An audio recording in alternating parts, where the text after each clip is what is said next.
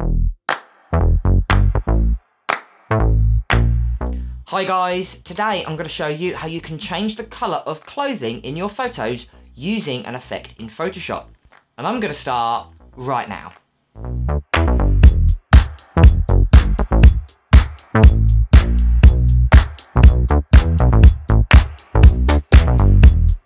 Right guys, so the first thing you want to do is go ahead and choose a photo.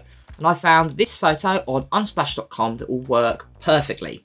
So what I want to do is change the bottom half colour of this dress to a different colour that it already is. Now obviously you can change any style, so you can choose any section of the photo that you want to change the colour. But today I'm just going to show you how you can change the colour naturally using the hue and saturation. So the most important thing is to create a really good selection.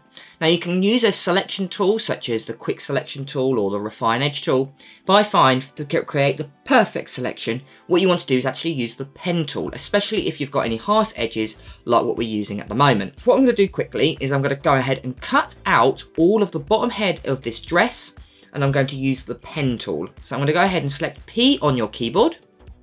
If you go ahead over to the left hand side here, you can see the pen tool selected. And what I'm going to do is I'm going to go ahead and zoom into a section.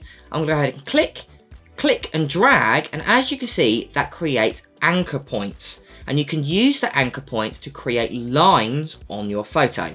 So what I'm going to do is I'm going to cut out the rest of this dress quite quickly, so then I can show you how to create this effect afterwards.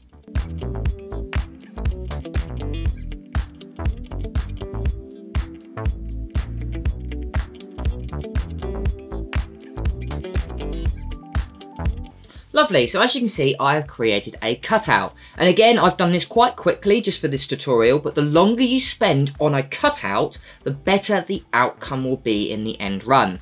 Now, obviously, at the moment, it is just a pen tool, and we've just created an area. So we haven't actually created a selection yet. So the way to, if you're using the pen tool to create a selection, is on the right-hand side here, you've got layers, channels, and paths. We've created a path using the pen tool, so we're going to go ahead and select the paths selection in the layers.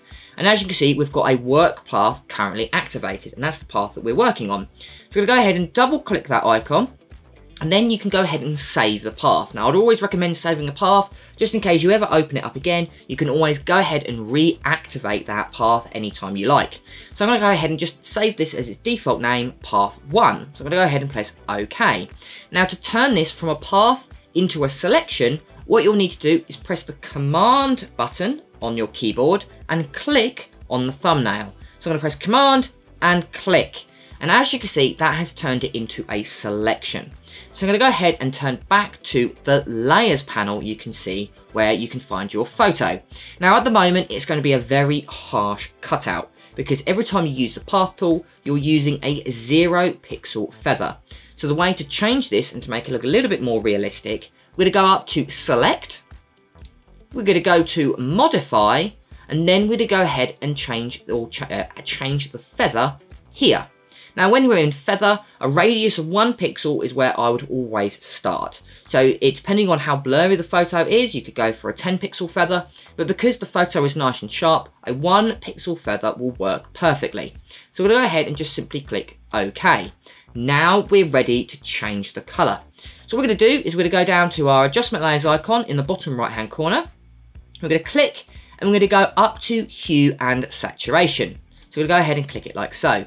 Now as you've done that, because we created a selection, it will automatically create that selection in your layer mask. So as you can see with your layer mask icon, we have got that area cut out automatically. And that's why when you're creating a selection, the best way to do it is by doing it this way. Otherwise, you end up having to paint in your selection and you end up making a mess, especially if you're using the brush tool.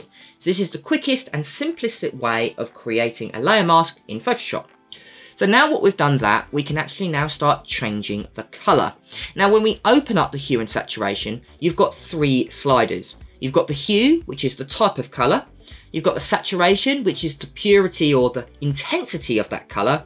And then you've got lightness, or another term for it is luminance. And that is the brightness or darkness of that colour. Now, in the hue and saturation slider, you can also choose certain colour bands. So in our color band selection here, currently, or the default is master. If we click on master, you'll see a drop down will appear. And you can see you can select each color band independently from each other. But because we're only changing one color today and we've already created a selection, I'm just going to keep it on master for the moment. So I'm going to go ahead and choose master. Now to start changing the color, all you'll need to do is change the hue, which again goes from 0 to 360 because a color wheel is obviously a circle and there's 360 colors within the color wheel.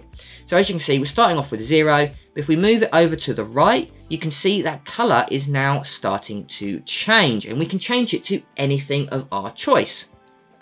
So I'm going to go ahead and I'm going to choose a nice, let's say, cyan color.